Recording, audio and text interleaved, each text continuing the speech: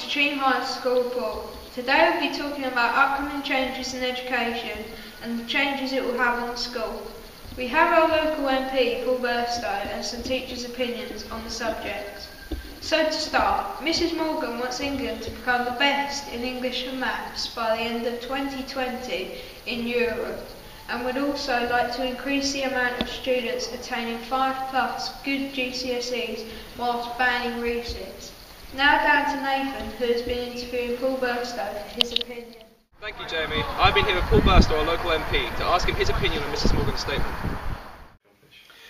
Well, it's something which the coalition government has been keen to subscribe to, and certainly I, as a Liberal Democrat MP, would support that ambition.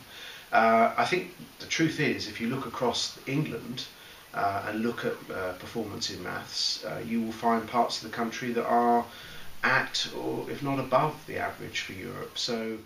We also interviewed Emily Brothers, the Labour MP, and Paul Scully, the Conservative MP, for their opinions.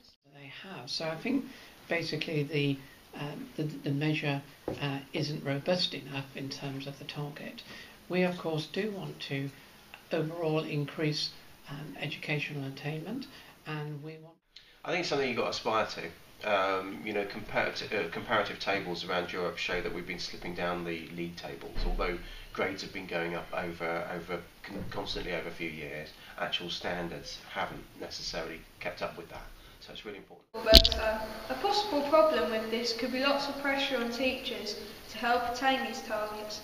Now to our head of year for his opinions on this problem.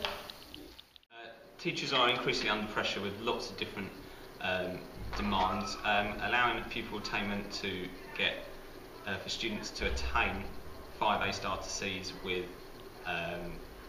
including English and Maths is obviously a big pressure for teachers, because we want obviously all our students to attain everything. However, maybe not all students are in the same boat in terms of academic ability, hence why.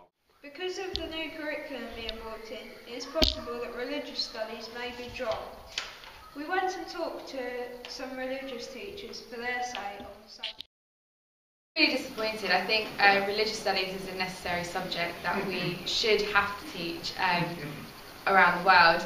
If you used to go travelling and you didn't have religious studies, you wouldn't know anything about different cultures. Well, I think it would be such a shame, because I think there's so much that we can learn from religious studies.